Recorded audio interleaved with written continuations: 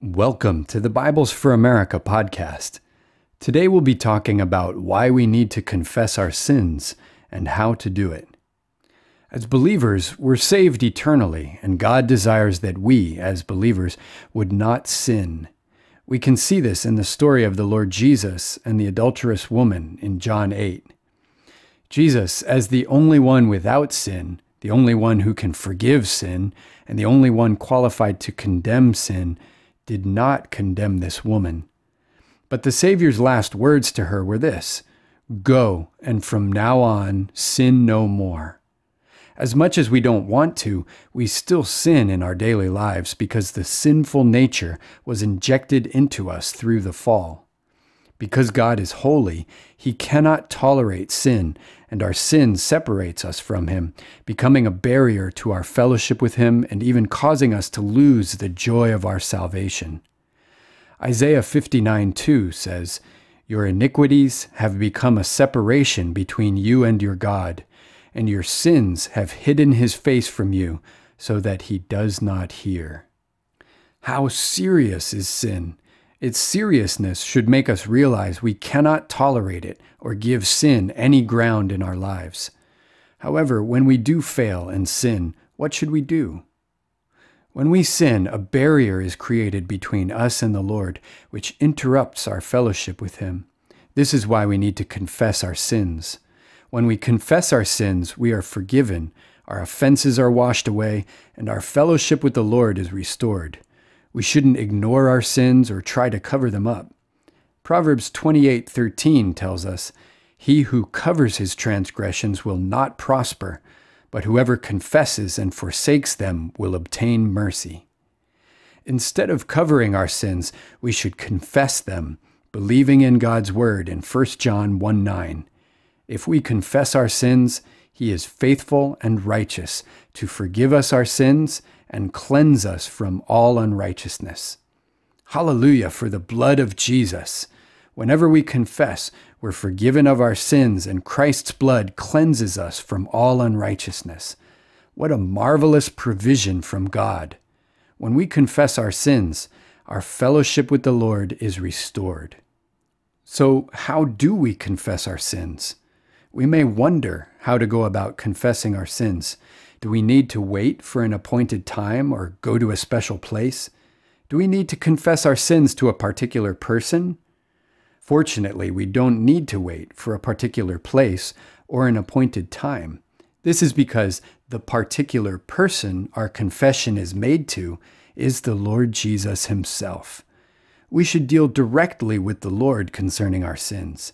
And since He is within us all the time and in every place, we never have to go somewhere special or wait a certain amount of time to confess. The time to confess is whenever and wherever the Lord shines on something we've done. And the sooner we confess, the better. Here are some important points concerning how to confess sins. One crucial point to begin with is we need to spend time with the Lord and in His Word. As we spend time fellowshipping with Him in prayer, the Lord's light will shine on us and expose us, pointing out certain sins. We don't need to become introspective, seeking out our sins. God is light, and as we spend time with the One who is light, we are spontaneously enlightened concerning our sins. Then we can confess to Him the sins He shines upon. Second, the Lord's shining is very specific. He'll shine on things like a certain lie we told, or the way we spoke to someone. For example, suppose we're talking with some friends, and the Lord gives us a clear feeling to stop talking and go back to studying or working. But we disobey Him and continue talking. The Lord convicts us about our disobedience, and we know we feel the need to confess. Right away we can pray, "Lord, I confess, I disobeyed You. Please forgive me for continuing to talk when You didn't want me to. Cleanse me of this sin with Your precious blood."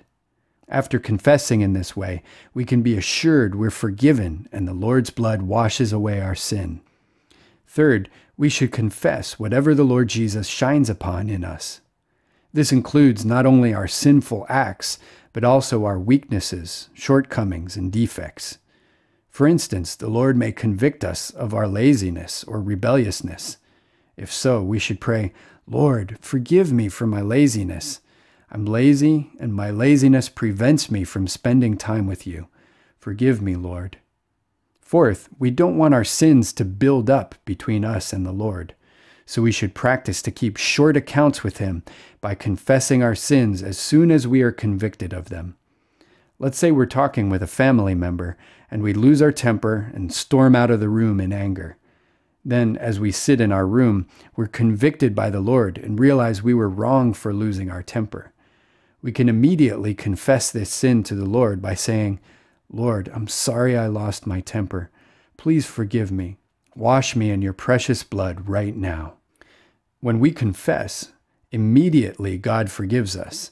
This clears up our offense with Him. But in cases like this, we also need to take care of the person we offended. So in addition to confessing our sin to the Lord, we must also go and apologize to our family member. Confessing our sins daily, and even several times a day as needed, is like washing our hands.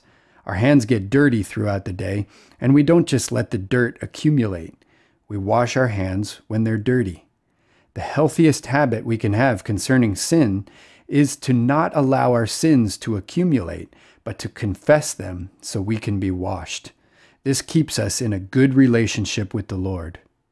Finally, besides confessing our sins daily to keep short accounts with the Lord, we can also spend some longer periods of time with Him to be under His shining. Once a week or once a month, we can spend an extra 30 minutes or an hour with the Lord to allow Him more time to shine on us in a detailed way. We'll also have more time to respond to His shining and to confess in a deeper way.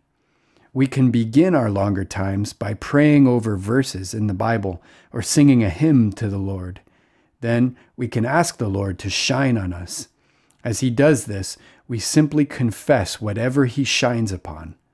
Through longer times like this, our experience of confession and cleansing not only restores, but also strengthens our fellowship with the Lord.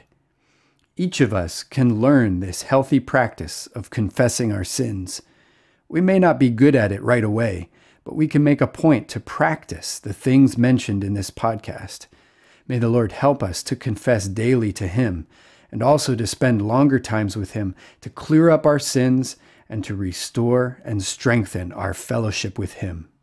You can read the written version of this podcast with links to other helpful posts, verses, and resources online at biblesforamerica.org/blog.